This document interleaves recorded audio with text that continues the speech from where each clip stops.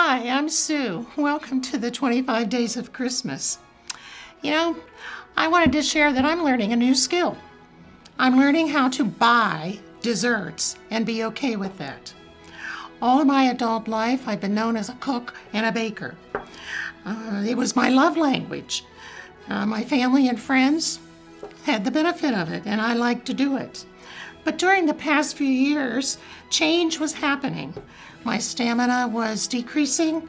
I kept making mistakes when I would bake, even familiar things. And baking was a nightmare when I had to adjust to a new oven.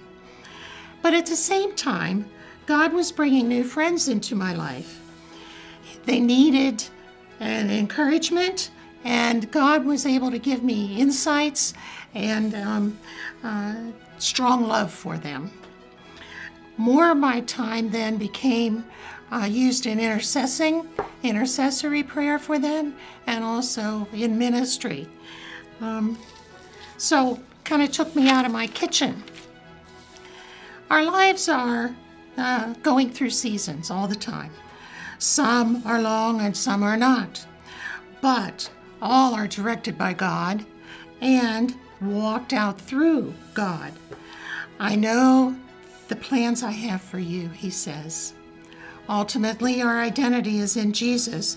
When he shifts the path that we're on, our identity doesn't change, but maybe the way it's carried out does.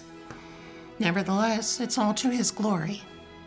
He tells us in Isaiah 64:4, things never heard before, things beyond our ability to imagine. These are the many things God has in store for all his lovers. Hallelujah, and Merry Christmas.